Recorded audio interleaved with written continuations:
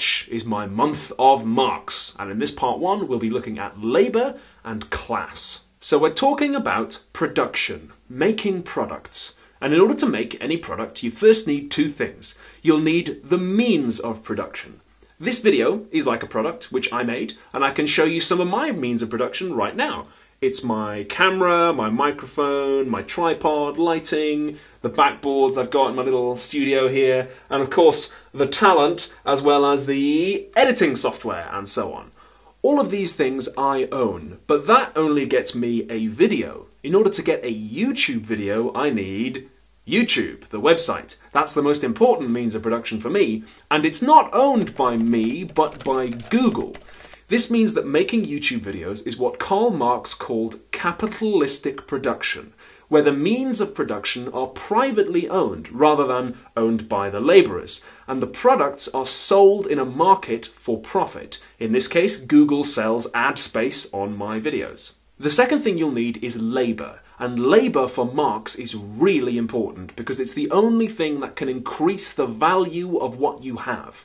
If you buy a block of wood and do nothing with it, then its value will remain constant. But if you labour to carve that wood into a chair, you will increase its value. Now you could try and rip somebody off and sell the wood for more than it's worth, and supply and demand will come into it, but those things will only affect its price, which for Marx is not the same thing. He thought that prices would generally be proportional to value, but value, he thought, was definitionally how much labour it takes to make something under normal circumstances. Labour is measured in time, hours and minutes. The more labour it takes to make something under normal conditions, the more valuable it is. That's why, if you can automate a process, then the products become cheaper, because it now takes less labour to make them.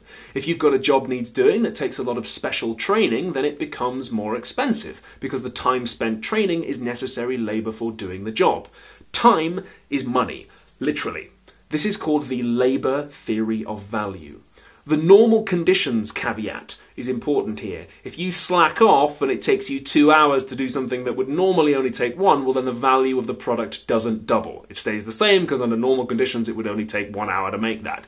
Similarly, if you work really hard and get the job done in 30 minutes, the value of the product doesn't halve. Now, the labour theory of value is, at this moment in history, unorthodox. Mainstream economics prefers a theory of value called marginalism. Marginalists say that the labour theory breaks down in certain circumstances. Marxists and post-Marxists say that actually it's marginalism that breaks down in the right circumstances. So just bear in mind as we go here that a lot of this is very hotly debated, and as we'll be seeing later in the series, there's a lot riding on it. How exactly value becomes price is one of the big talking points, though some economists prefer to just ignore value altogether and just focus on prices, since you can model an economy and find out how to make that mad dollar just by looking at something's price. Value brings with it a whole bunch of questions about fairness and whether the price is right, and mainstream economics often prefers to just gloss over those issues.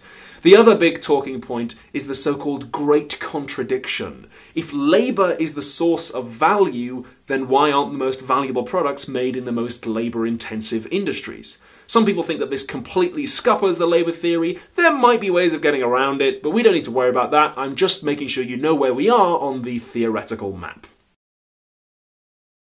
Labour power, the ability to labour, is in Marxist economics the most important commodity in the world. It's the only commodity that, when applied, increases the value of what you have. Labour power is found only in people, and when you go to work, you rent out your labour power for the day. But your ability to work, your labour power, doesn't just grow on trees. It takes a certain amount of food and shelter and clothing and so on to sustain your labour power from 9 to 5. Now, all of those things have value that can be measured in labour time as well.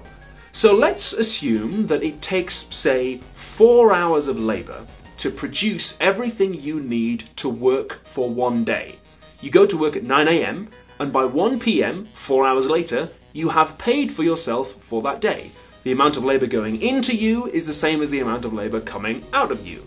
But you don't go home at 1 PM. You have to stay the rest of the day.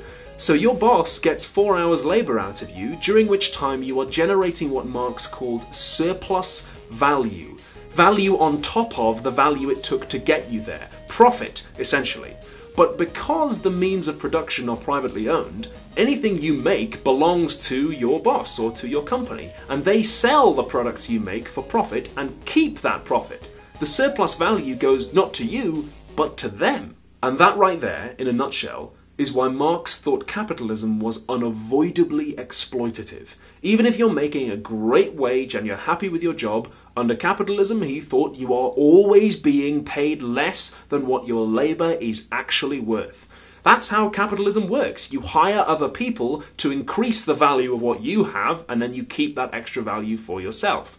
Marx thought that capitalism, and everything that has come with it, is sustained only by exploiting the working class. But hang on a minute, what was that about class? How can you take everybody who's working in very different jobs and lump them all together into one group called the working class? Well, the idea that society is made up of groups, which we call classes, that struggle with each other is called conflict theory. And it doesn't mean that everybody within the same class has exactly the same experience. It just means that we can model society as being made up of those groups. A little bit like in meteorology. When we look at a weather front, we know that not every molecule of air has the same temperature and moves in the same direction, but we can observe trends in groups of them and model those trends. Marx thought that we could model class conflict so accurately we could even predict the future with it. He thought that society would follow an inevitable progress towards communism as the relations of the working classes to the means of production changed. This is called historical materialism, and as we'll be seeing later in the series, he may have been a little hasty there. But it's not just the working class who get a raw deal, Marx thought. Remember earlier on we said capitalism is when the means of production are privately owned? So how do capitalists get to own them? You've got to have money in order to buy somebody else's labour. You've got to have money to make money. So how does capitalism get started? Marx's answer is that it's usually violence. He lived in 19th century England, where a lot of capital and property was either being violently confiscated from foreigners, there's the link between capitalism and imperialism, or inherited from people who at some point in history got their wealth through feudalism or conquest. Even if people invent totally new inventions, as during the Industrial Revolution they did, the conditions that allow them to do that often come about through that violence. This leads us to a consideration of capitalism's consequences, which will be part 2 in the series. That's the end of part 1. You've learned about Marx's labour theory of value and the different relations of classes to the means of production.